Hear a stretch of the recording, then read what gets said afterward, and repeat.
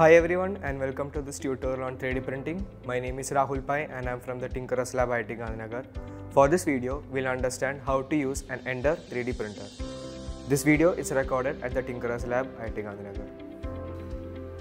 The basic concept used in 3D printing, known as additive manufacturing, has been around since the 1980s.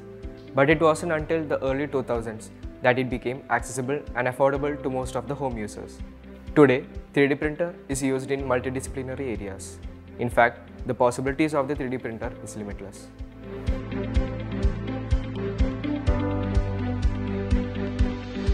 To get on to printing, the first step is to make sure the software is in place. If the software is already installed, you may go directly to the printing procedure. Some of the most popular options include the Cura, Prusa Slicer and Simplify 3D. These programs allow you to adjust the setting for your specific printer and material, and also lets you slice your 3D model into individual layers that the printer can then print.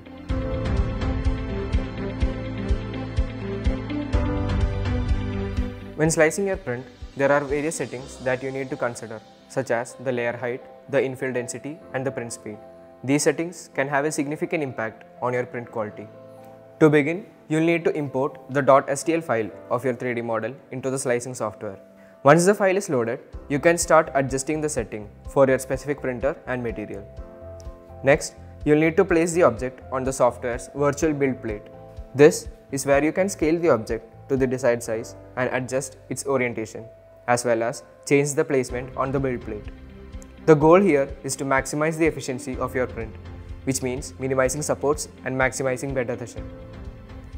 Once the object is positioned correctly, you can select the material you will be using for the print.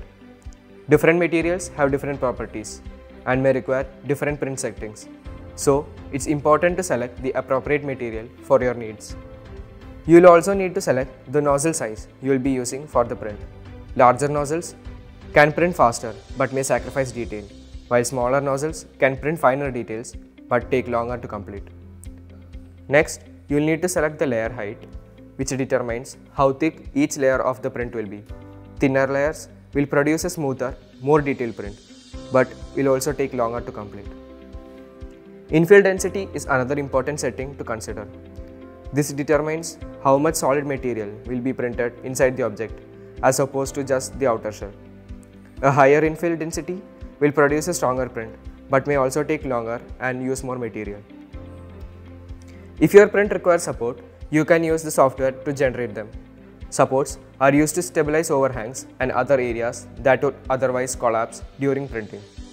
They can be customized to fit the specific needs of your print. Finally, you'll need to consider the build plate adhesion. This refers to how well the object will stick to the build plate during printing.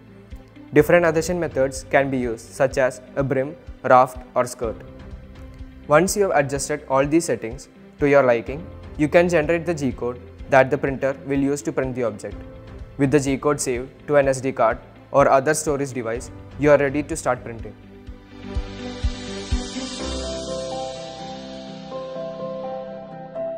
Once everything is set up, you can insert the SD card and select the file you want to print.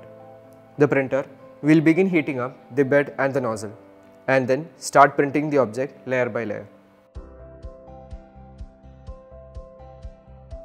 During the print, it's important to monitor the progress to ensure that everything is going smoothly.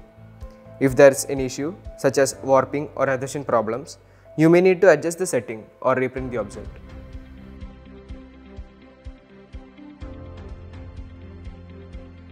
And that's it for this tutorial on 3D printing. We have covered basics of how to create a 3D model. With this knowledge, you can start experimenting on 3D printing and create your own unique models. If you want to know more general details about the printer or the problems you may encounter, please click the link in the description. Thank you for watching and happy tinkering.